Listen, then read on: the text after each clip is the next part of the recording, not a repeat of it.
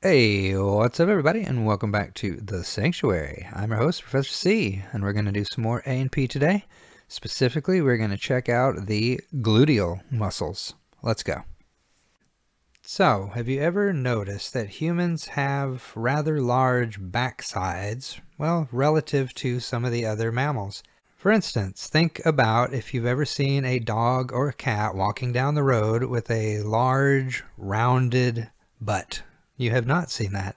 So the reason that humans have such a feature probably has something to do with the fact that they walk upright bipedally.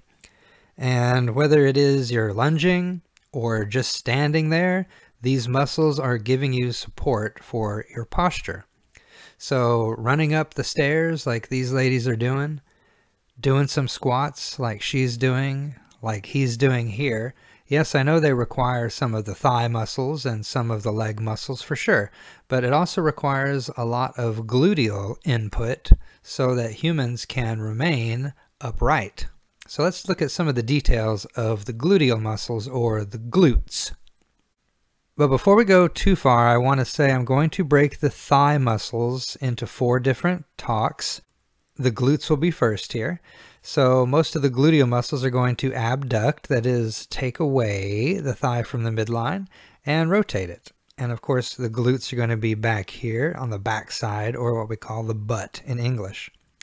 So the anterior muscles, most of them are going to have something to do with flexion of the femur, or flex hip, and extending the leg. And of course, remember, when you get to the knee, I can put a line through the knee. Remember, up above the knee is called the thigh, and below the knee is called the leg. It's a little picky, but it is technically correct. So the anterior muscles, sometimes known as the quads, are usually for the foreswing of your walking motion, that is the kick forward. Now, if you want to do the kick backwards or kick yourself in the butt for not studying so much for your A&P test, these are done with the hamstrings, the group of muscles here in the back. So those are the posterior muscles of the thigh, and they're going to largely be extending the thigh and flexing the leg, that is doing that backswing. Now the ones that aren't shown here, the ones on the medial side, they are going to do one thing only, and that is to pull the thigh back to the midline or adduct it. So here is a pretty good shot of the backside musculature. Gluteus maximus, of course, is the one that even little kids have heard about. This one, I'll put a big X across one of it, and there's one on the other side. There's the gluteus maximus muscle. Originates at the iliac crest. That, of course, is right here. You can barely see that top part of the ilium. Some of the sacrum, some of the coccyx, so it has attachments all the way down here. Well, it's a gigantic muscle. It's the largest muscle in the human body. Insertion on the gluteal tuberosity of the femur. And when you see this IT band, I'll do a specific slide on it later, but that's the iliotibial band. And you can see this out here, this white line. It is going to be colored white in almost every image, that runs down from way up here on the ilium all the way down to the tibia past the femur. Action, and you'll see this very common with these gluteals: abduct, that is to pull away, and medial rotate the thigh. Gluteal nerve branches L5, S1, and S2. Okay, gluteus medius, if I can clear my ink off here and make it more visible, is right there. It's right there, almost on the lateral part of the hip. So I'm just going to say originates ilium, and you can see it's a little bit under the crest here, but hey, potato, potato. Inserts in the greater trochanter of the femur, that very large lump of the femur. And same deal as maximus, abduction, rotation medially of the thigh. Served by essentially the same nerve, but it is a little bit different. It's the superior branch, L4, L5, S1. Gluteus minimus is not shown here. Now, if I wanted to show it, all I would need to do is pull off gluteus medius, and it's right underneath it, almost in the exact same spot. Same origin, insertion, actions, and innervations. A mirror image right underneath it. Okay, there are the 3 gluteal muscles, but there are some more smaller ones that lie underneath this that are a little bit trickier. And let's talk about this muscle here in yellow called the tensor fasciae latae. Now that's the plural. And if I can circle it here on the left, I will do it. It's this muscle right there, tensor fasciae latae, and has something to do with tensing the structure called the fascia lata, which is a wrapping that kind of wraps all the way around the thigh muscles. You rarely ever see it on the picture. The green thing right there is that IT, iliotibial tract. And if you can notice, the green continues behind tensor fascia latae all the way up to here. So it doesn't just stop right there at the bottom of tensor fascia latae. The iliotibial tract will run right here all the way down, again, past the femur into part of the tibia. Iliac crest, and what I mean by ASIS is right here, this anterior superior iliac spine. Insertion, IT tract. Rotation flexion of the thigh, served by the same nerve we just saw a moment ago.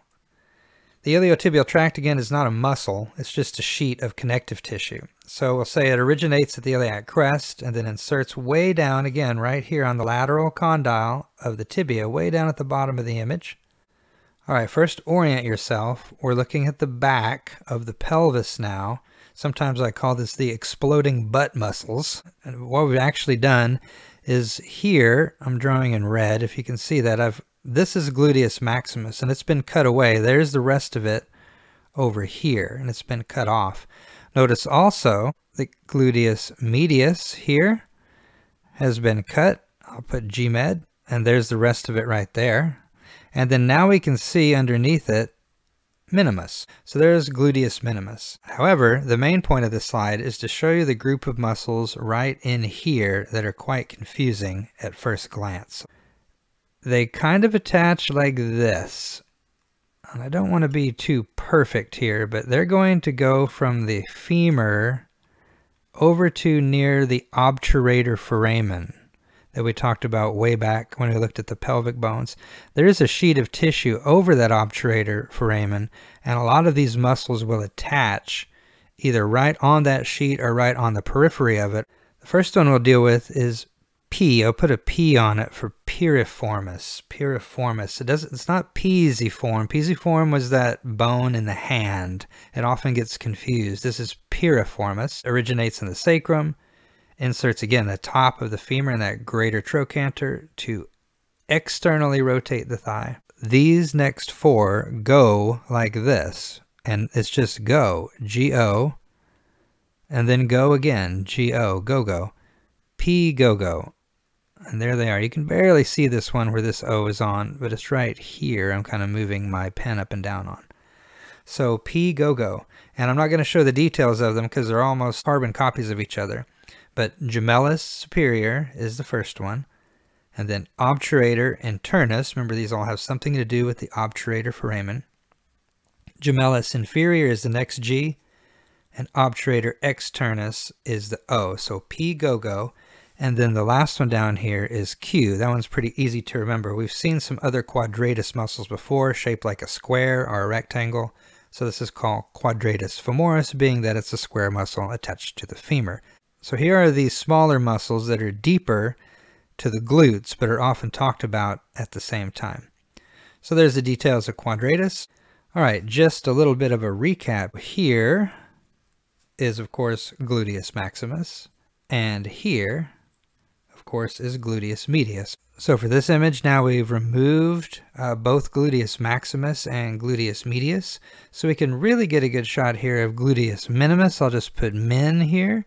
Kind of looks like a seashell on the face of the ilium there. And then let's play our game. It's going to be P, right? And then what is it? Go, go, go, go, and Q. P, go, go, Q. So piriformis, gemellus, the superior, obturator internus, gemellus, the inferior version, the little tiny one you can barely ever see, obturator externus, and then quadratus femoris. And this is a really, really good picture because it shows how these are all interacting with that obturator foramen and the tissue that covers it, just like that. All right, hope you enjoyed the talk on the glutes. Thanks for watching it to the end if you did. Check out some other videos in the series if you want to learn more about A&P. See you for the next one. Bye-bye.